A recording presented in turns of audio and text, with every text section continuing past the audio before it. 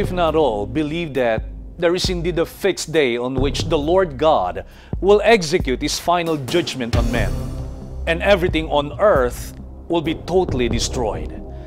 In anticipation of that fateful day, many individuals and so-called Christian professing churches made their predictions about the alleged exact date of the end of the world.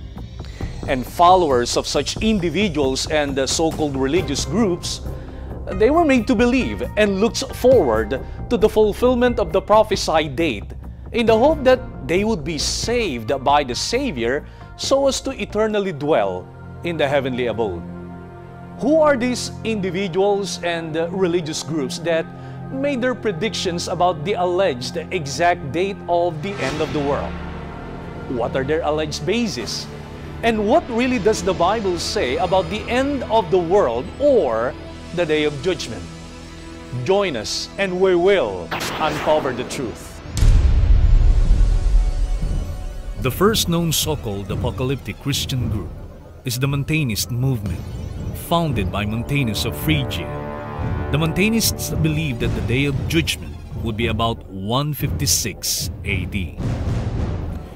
Hoping that the Lord Jesus Christ would come, they settled down in Anatolia in central Turkey, where they patiently waited for the coming of the Savior. The so-called Lotharingian Computists believed that they had successfully cracked the so-called Bible's code. By interpreting some passages in the Holy Scriptures, they predicted March 25, 970 AD as the exact date of the end of the world. Pope Sylvester II, the first French Pope of the Catholic Church, is believed by many to have predicted a date for the world's end, January 1, 1000 AD. Michael de Nostradam, also known as Nostradamus, regarded by many as the best-known seer of all time. This 16th century French physician and astrologer is believed to have predicted July of 1999 to be the chosen date of the so-called Armageddon.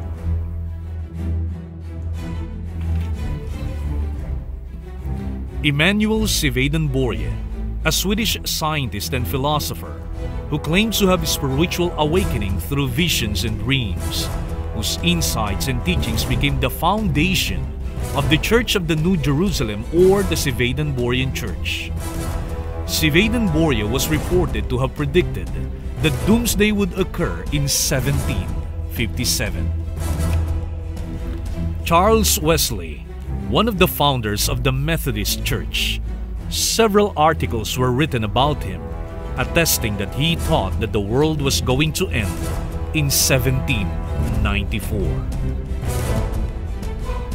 Herbert W. Armstrong, founder of the Worldwide Church of God, became one of the most well-known preachers today for purportedly having predicted the exact year of rapture 4 times.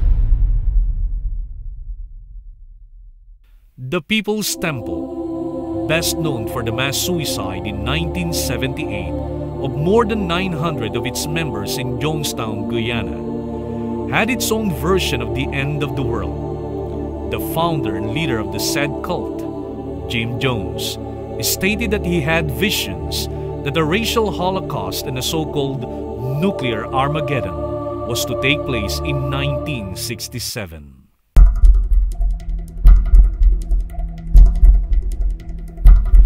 Some assert that even as far back as 2800 BC, there were already predictions made by certain groups of people about the end of the world. One of the most famous and capitalized doomsday predictions is the one attributed to the Mayans of the ancient Mesoamerican civilizations. Several books and articles corroborate the hypothesis that the Mayans calculated that on December 21, 2012, the world would reach its expiration date. The said date is believed to mark the end of the 5,000-year cycle by the Mayan long count calendar.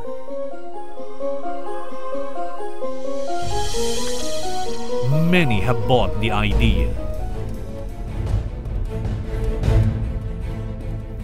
Many have taken advantage of the media hysteria. Several films have been produced depicting what would happen on the said date.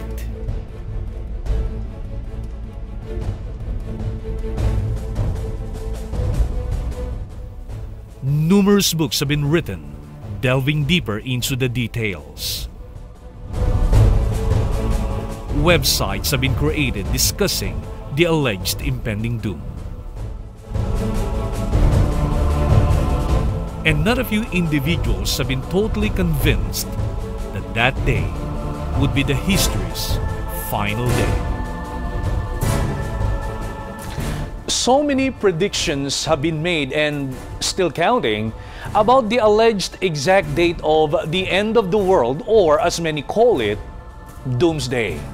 But to no avail, these doomsayers who were so preoccupied with their visions, with their dreams, they all ended up in tragic failure, while their followers in unbearable frustration. So what really does the Bible say about the end of the world or the day of judgment? And what does it say on how this world will come to an end? While standing in the middle of the Areopagus, Apostle Paul called the attention of the Athenians that they should repent because God has fixed the day on which He will judge the earth.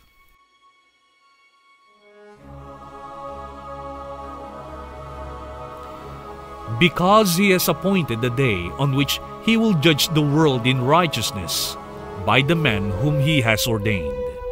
He has given assurance of this to all.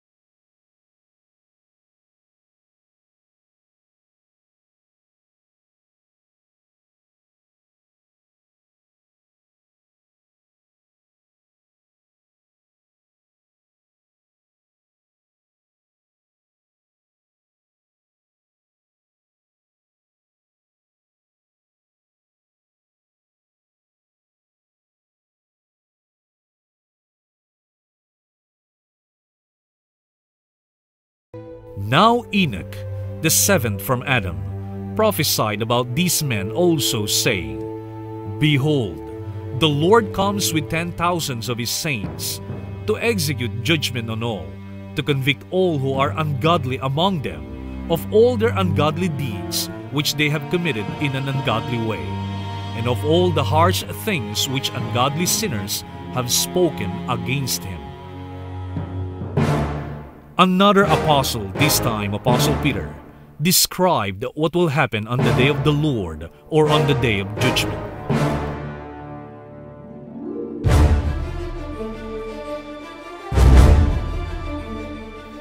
But the heavens and the earth, which are now preserved by the same word, are reserved for fire until the day of judgment and perdition of ungodly men.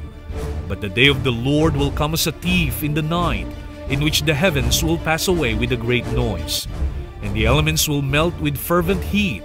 Both the earth and the works that are in it will be burned up. The Bible made it clear that the earth and everything in it will be destroyed, not by means of another great flood, nor by the spread of a deadly virus as depicted in several films, but rather by means of fire. The reason Apostle Peter likened the coming of the Lord Jesus Christ to the coming of a thief in the night is because no one knows its exact day and hour, only the Father in heaven.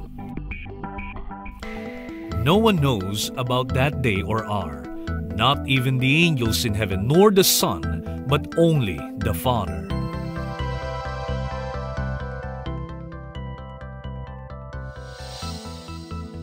Despite the biblical truth that only the Father in heaven, the only true God, knows the exact day and hour of the day of judgment, Many so-called religious groups have made every effort just to find out the exact day and hour. In fact, they have even made their so-called formula for calculating only to justify their basis for predicting the exact date of the end of the world. Which are these religious groups that probably still have following today, despite the fact that they failed more than once in predicting the exact date of the end of the world? Stay with us and we will be right back.